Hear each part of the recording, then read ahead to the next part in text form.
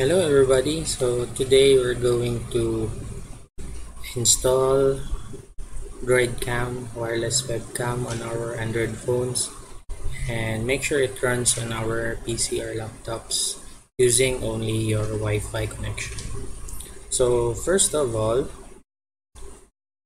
we need to open our phones. So my phone is on the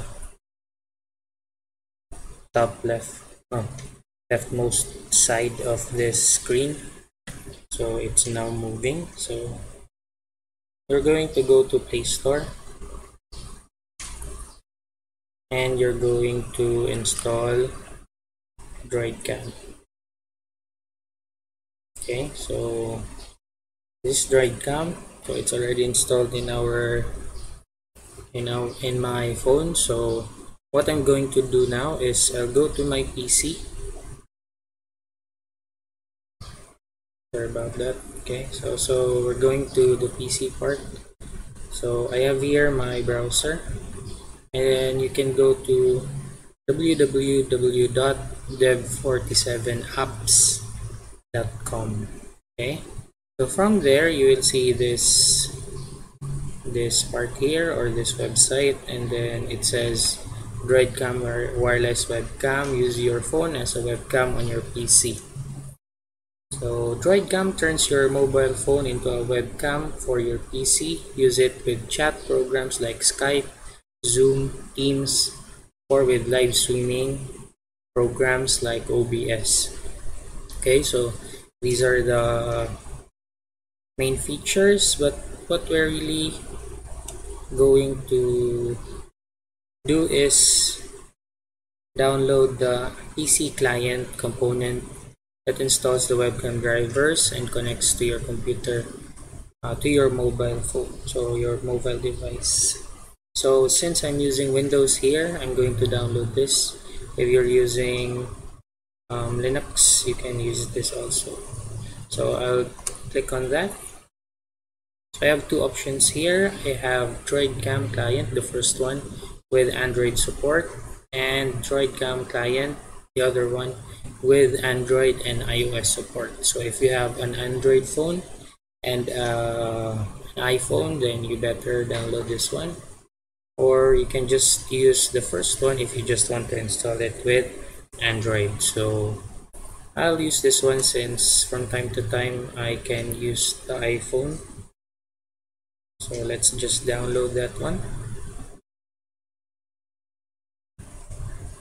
Okay, so once you're done with that, let's install it.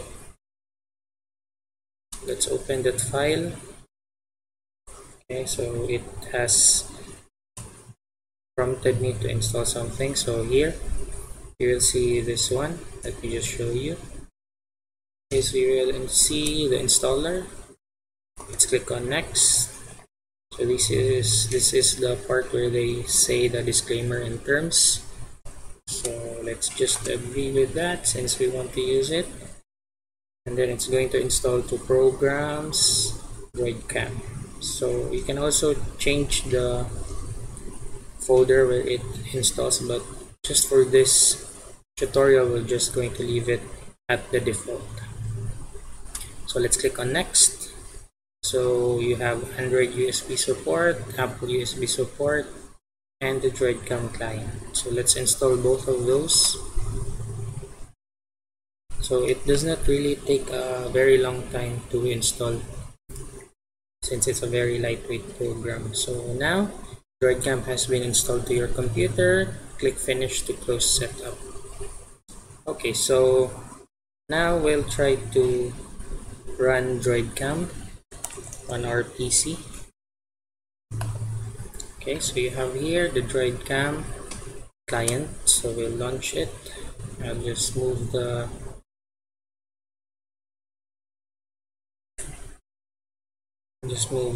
windows on the side. So there are two windows actually. I can't move the other one to the second screen, but I'll open up also my phone. Okay, so once it's already connected, you have your client ready to receive the connection, all you have to do now is open DroidCam on your phone. Okay, so there we have the connection part where we can put DroidCam. So let's just go to website and then device IP. As you can see here, the IP is 192.168.1.101. So let's put it there, 192.168.1.101, and the port is 4747. It's already there.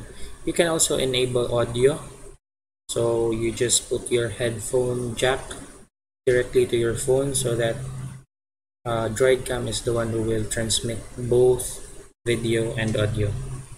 But since I'm connected, I've already connected mine using the speakers on, or the jack on my laptop, so I will not anymore stream audio from DroidCam. So I'll just stream the video part, and then let's click start. Okay, so now you can see my webcam. Okay, so it's now facing me, but on my what you call this, on my sorry, on my PC it's a little leaning down, so let's just move this window for a while. So here is what you'll see on your DroidCam client. So from here you can talk. Let's just move my Android. This is the mirror part of my Android, so I'll just move it away.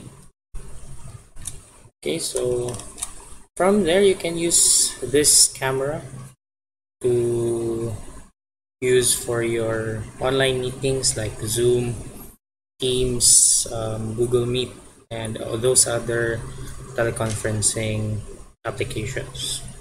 So I hope you learned something, and if there are questions or things that I've missed, please make sure you comment it down below. Thank you for watching.